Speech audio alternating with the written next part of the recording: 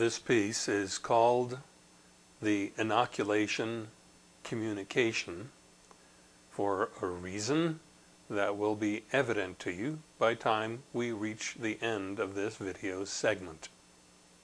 You may have come across individuals with opinions that seem unmovable, who are impenetrable, and who hold on to those opinions irrationally, meaning that nothing you say that makes sense or is based upon accepted fact seems to make a difference to them. You may have come across such individuals in personal communications or through social media, or perhaps you've even seen such individuals speaking in the news media. This piece is going to illuminate and deconstruct their impenetrability. I'll be working from notes, so you'll be seeing me look away from time to time. There's a fair amount to cover here, so I'm not relying upon my memory to make sure that I cover all points. So, in conversation with such individuals, you may notice that they're much more interested in talking and persuading you to their point of view than they are in listening to you and allowing the possibility that you may sway them more or less to your point of view. Such individuals want to influence, but not to be influenced.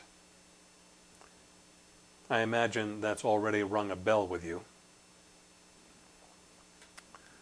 Such individuals want to inoculate you into their point of view and to prevent you from inoculating them into yours. Such individuals are operating essentially without intelligence. That is to say, they're operating on the basis of memory, of what they think they know, and with a certain pride in what they think they know, and a certain disparagement of everyone else's opinion to the point where they don't really listen and take in what you say, which is actually a requirement for any kind of real conversation, rather than a one-sided diatribe. Such individuals are afraid of change. They want to keep things the way they've been, or even cause a regression to the way they used to be. Such individuals believe that that constitutes safety for them.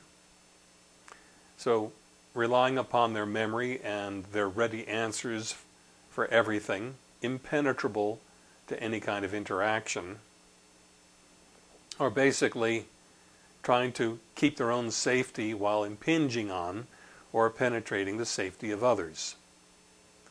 And they do so by enforcing their own memories on others, but they are impenetrable to new things coming in, and they are largely bereft of imagination or foresight. That might have rung another bell for you.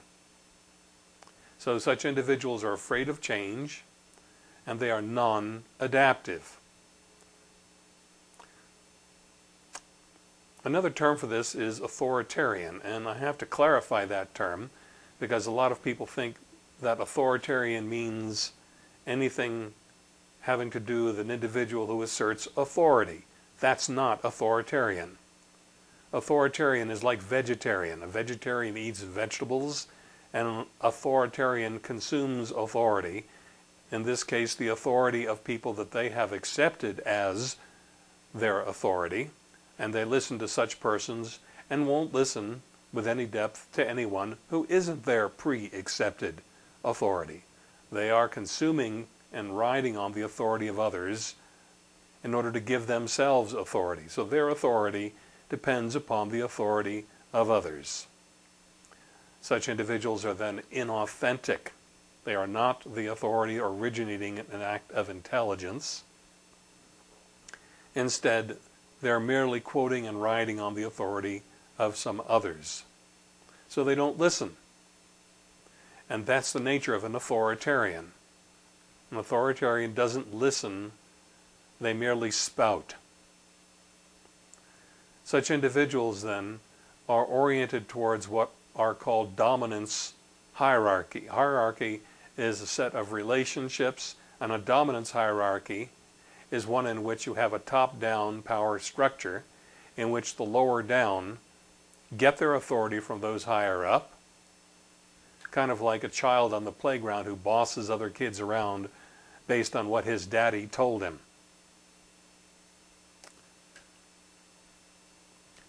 So such individuals use denial quite a bit in their arguments, even denying things that are accepted fact by saying they're not true.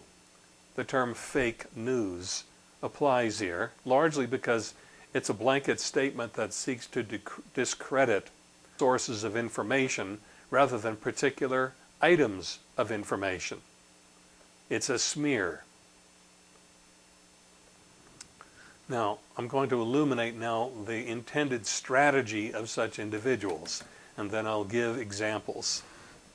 So first strategy, and then the tactics that they use. Get ready for your bell to be rung a few times here. The first strategy I'll name is to blunt the intelligence of the other side. That means that they don't want other people to exercise their intelligence, they just want people to go along. The next is to blunt the will of the other side. That means that they want to cut other people off at the knees, regardless of merit, so that they can have their own way. So they want to blunt any kind of individual or coordinated action that would interfere with their own agenda.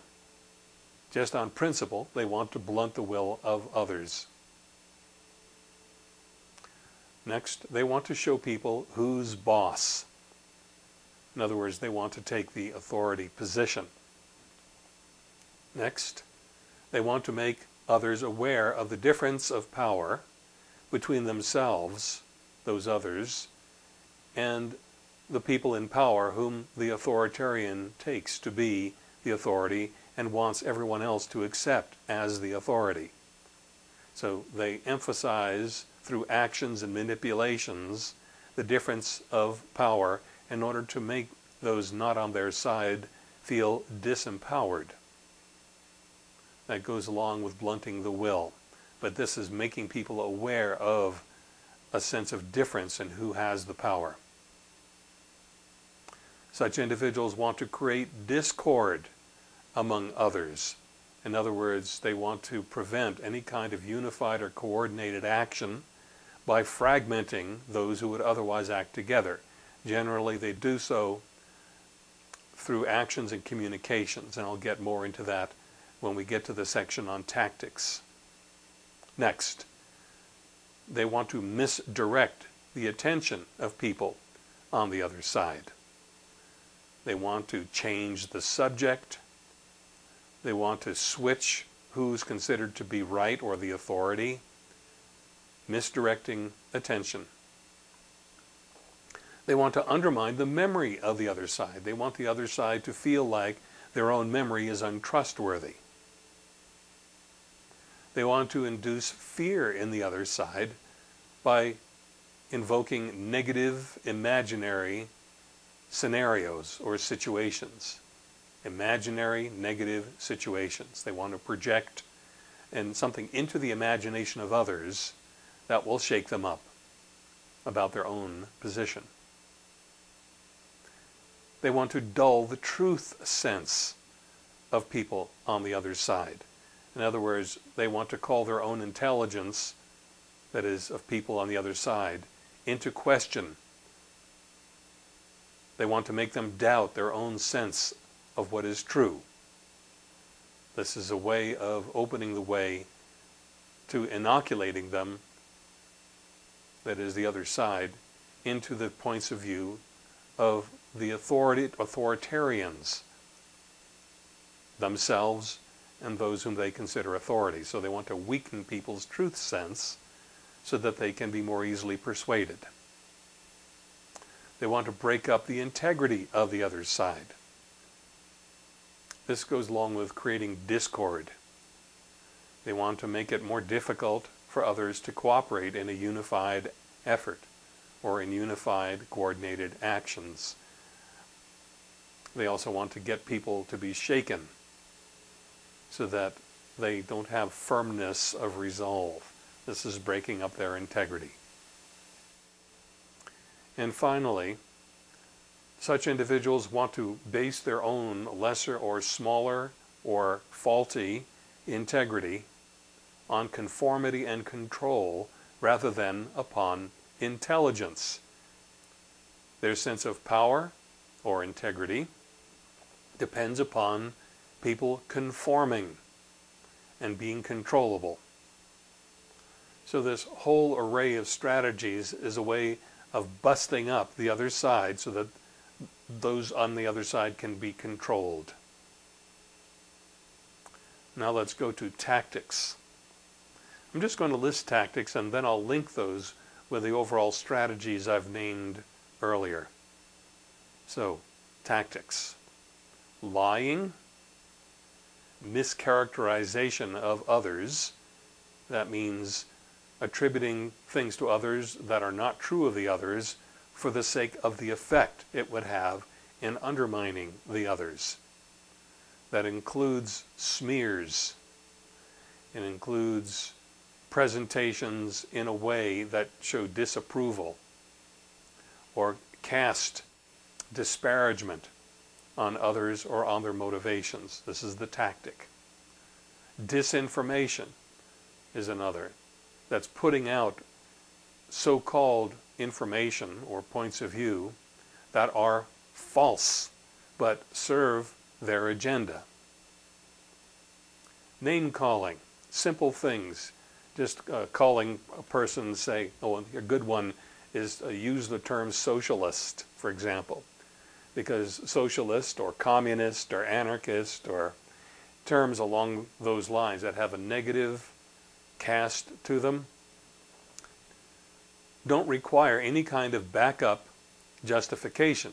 Just the calling of the name is sufficient to have an effect. And they do so then, they use name calling exactly for that purpose, to weaken others without having to justify it. It's called dirty fighting. Baseless claims. Now this would be for their own self-representation. That is, they would make themselves look better than they actually are, or take negatives and try to cast them as positives to make themselves look better. Another tactic is instilling conflicting beliefs and committing offensive actions. That is, instilling conflicting beliefs means that in the field of their opposition, dividing the opposition into subgroups. And each of those groups are seeking to undermine by promoting certain beliefs that go counter to the interests or the beliefs of that group. And committing offensive actions means doing things that are felt to be wrong or inappropriate, but doing it so much and so consistently that it weakens or overcomes or overwhelms the resolve of the opposite side. Now, I've made reference to fake news. Now, fake news, if you want to know, if a person uses the term fake news, it's because fake news is in their mindset, generally as not only a part of their vocabulary, but also as a way of their acting. So fake news has prominence in their point of view. People who aren't engaged in fake news don't use the term fake news generally. They're not inclined to do so unless or until those who are fake, who are dishonest, who are employing all these undermining tactics, start using the term. Then it gets into the public conversation, and then those who are intelligent will start calling fake news, rather than calling legitimate news fake news. I think I've probably rung some bells here already. But let's go back to the strategy, blunting the intelligence of the opposite side. So, repeatedly lying to someone gets them more and more to doubt their own point of view, simply by the repetition of influence and the tendency of what is repeated to go into memory. Whatever goes into memory starts shaping actions. Mischaracterizations and smears likewise blunt the intelligence of the other side, because they point to a situation or a condition which differs from a person's direct experience. So again, if they're honest and they come in contact with another point of view, they check it out. They look at the other point of view and may check themselves to see whether or not the other point of view holds good against their own. And that again weakens or blunts the intelligence because it wastes their attention. It misdirects their energies, at least temporarily.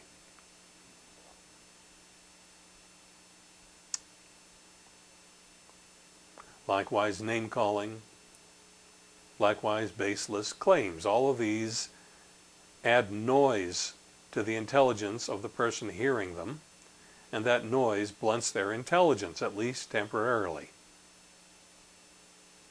Blunting the will of the other side. Again, that goes back to influencing their memory or point of view. As soon as they have a scattering of attention, it also scatters their intention, because intention and attention go together. Okay, again, blunting the will occurs by instilling beliefs, or even multiple conflicting beliefs that scatter attention and weaken intention by going into memory and then affecting what people imagine is so. Here's one to show, in this case, let's say the American citizenry, but it happens in other countries, to show them who's boss. We've seen that in the current administration in the United States. They're doing it by means of things like defunding Planned Parenthood, threatening to cut Social Security and Medicare, or actually doing such things, withdrawing from the Paris Climate Accords, incarcerating legal asylum-seeking immigrants and separating children from their parents. These are all examples of showing the American citizenry who's boss. Basically, by victimizing them, they show them who's boss. That can lead to disheartenment and a weakening of the sense of resolve. Other examples of showing them who's boss, I'll say the farce of an impeachment process in which the Republicans showed the Democrats who's boss by blocking witnesses and evidence. That also ties in with making people aware of the difference of power between themselves and those in power. You can see how closely related that is to showing them who's boss. Creating discord in the population. This is also known as divide and conquer. There are many ways in which people with differing opinions in certain areas share the same opinions in others and would unify together for certain purposes. So this is how divide and conquer works. You pit people against each other by getting them to believe things about each other that would prompt them to become guarded about each other, and therefore reduce their ability to cooperate. In other words, undermining trust.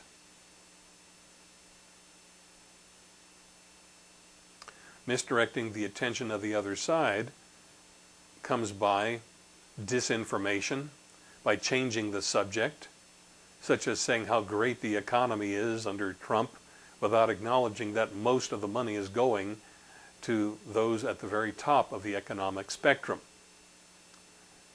So that's a form of disinformation. Name calling.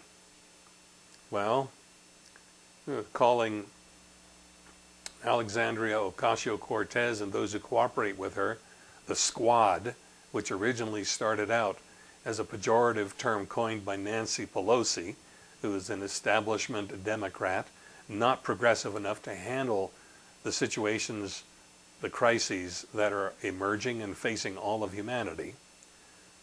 And that was a way of reducing the status of those smeared with the name. Same thing with the term democratic socialist, because socialism failed basically because it fell into the hands of people like Trump and McConnell. That's why it failed. People then mischaracterized the entire values system rather than recognizing that it was undermined by people very much like the authoritarian types that I've been discussing. So name calling is a quick way of creating discord and misdirecting attention, and also undermining the memory, because people remember the name that was used to smear them, and if it's made prominent, they may not also remember that the behaviors of the persons who are being smeared are completely out of context with the names with which they've been smeared. Inducing fear by invoking negative imaginary scenarios. This is like saying the Democrats will crash the economy. It's an imaginary scenario, it's baseless, but it's a way of misdirecting the imagination of people to dull the truth sense of the other side. There's lying, mischaracterizations, name-calling, baseless claims, conflicting beliefs, and fake news. So you see, all of those dull the truth sense. People are especially vulnerable to having their truth sense dulled because of the pervasiveness of fiction in the entertainment media. See, when a person is actually saying or doing something in life, there's a depth to the experience of their saying or doing that. It resonates. Whereas if you're looking at fiction where you have an actor, they may be portraying the outward appearance, but unless they are a superlative actor, they don't communicate the feeling of depth that actually arouses the recognition of something as being authentic, which I call the truth sense. Truth sense, recognizing authenticity where it's authentic actually. That's the truth sense. Truth sense has been dulled because people have gotten used to suspending their disbelief by watching too much fiction and engaging in too little factual communication.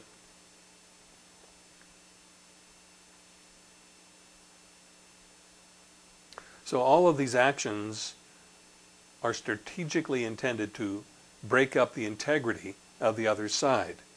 Those actions are laced with dishonesty and reinforced by a kind of irrational impenetrability on the part of the people using these tactics.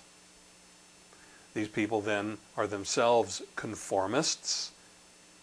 They are deliberately giving away control to their chosen authorities because they themselves feel inherently disempowered anyway, and so they feed off the authority of others in order to get back some sense of empowerment, which they then use to attempt to dominate others. So what I've done here is giving you an overview not just of the tactics but the intended strategies, which I'll now restate to you, to blunt the intelligence of the other side, to blunt the will of the other side, to show people who's boss, to make people aware of the differences of the amount of power that people have versus others. The very recognition of the power imbalance is an additional communication to a person that weakens them, in addition to the actual difference of power. The belief that there's a difference in power weakens a person. To create discord, to misdirect attention, to undermine the memory of people or to undermine their trust in their own memory. To induce fear by invoking imaginary situations. Invoking means calling into existence imaginary situations, the imagining of things that people don't want to have happen, and attributing those to persons to whom those imaginings are completely inapplicable. So this is a mischaracterization. To dull the truth sense of the other side. To break up the integrity of the other side. And to base their own lesser or smaller or faulty integrity upon conformity and control. You know what they say, power in numbers, also known as the herd instinct. So this is what they use to undermine people whose integrity is based upon intelligence and creativity versus conformity and control.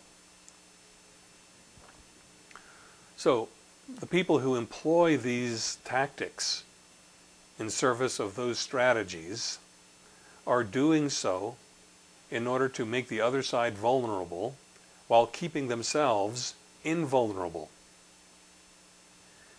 You may have observed this approach in the news media and in trolling in the social media. Trolling being where people come into a group and introduce attitudes and viewpoints which undermine the integrity of the group rather than increasing integrity. Now, how do you get at such people? First thing is just to recognize their strategy and to be inoculated against it.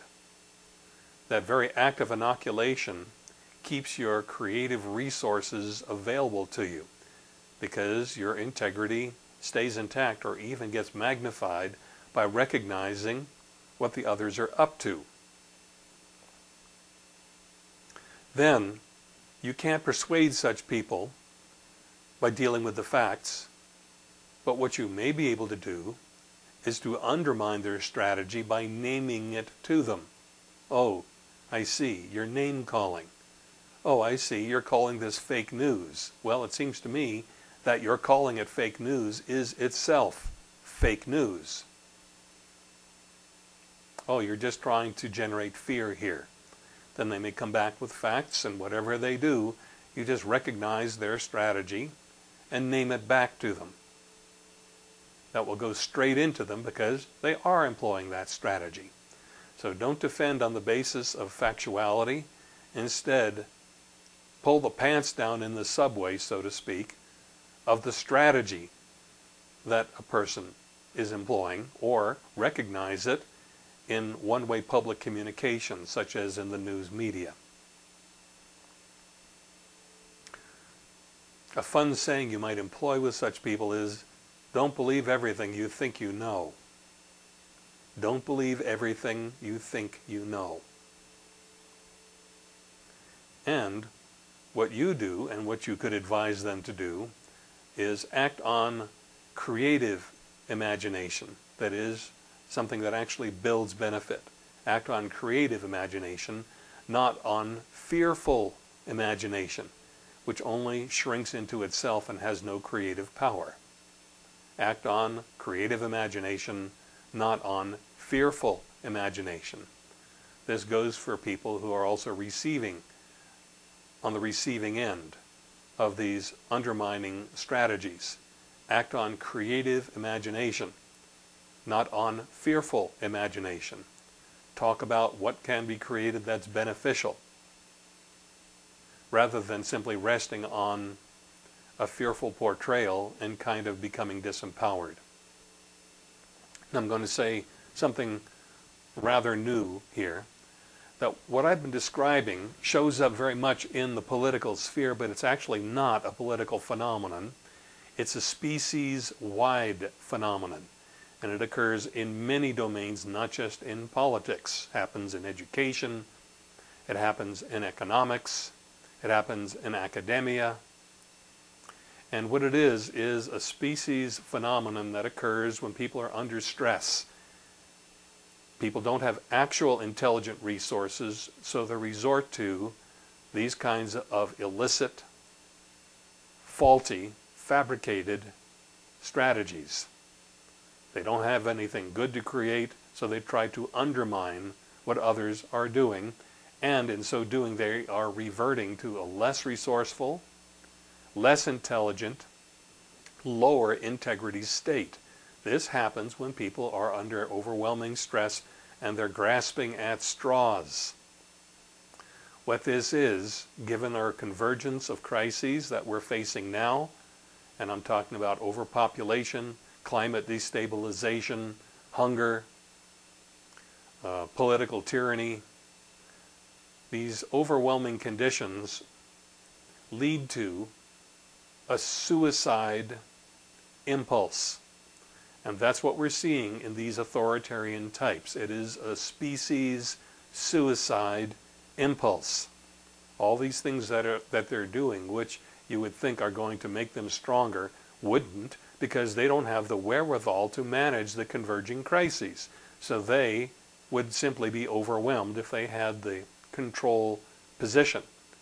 And not only have they got it wrong themselves, but they want to drag everybody along with them into their point of view, and thereby drag everybody down. Even though they themselves have it wrong, they want everybody to come into their camp. Given the convergence of crises, this has, in effect, a suicide tendency. It is a suicide impulse, a racial suicide impulse that I've been describing all along here. Such people, because they don't have the creative resources, whether it is because they never developed them, because they're not intelligent enough to develop or use them, or because they've been disempowered either by upbringing under unhealthy authoritarian dominance hierarchy. They feel disempowered, and because they're disempowered, they are afraid, and because they're afraid, they want someone more powerful than they to take control and keep control. And then they support such people very much the way sports enthusiasts cheer on and support their favorite sports team. They can't do it themselves, so they cheer on those with whom they've aligned in order to get a sense of power, the way sports fans vicariously take a sense of power from the victories of their teams. So, if you're among those who are on the creative, progressive side of things, you've been inoculated into understanding against the strategy of others who are authoritarian and are operating on suicide impulse. If you're one of those who are operating unintelligently on suicide impulse, you've had your bell rung plenty. You've had your number called, and it's up to you to exercise your intelligence and to decide whether or not you're going to continue along the way you've been going, which is in the direction of species suicide, or whether you're going to turn it around and start finding ways to be constructive and to support those who are being constructive. This has been an inoculation communication. I'm Lawrence Gold.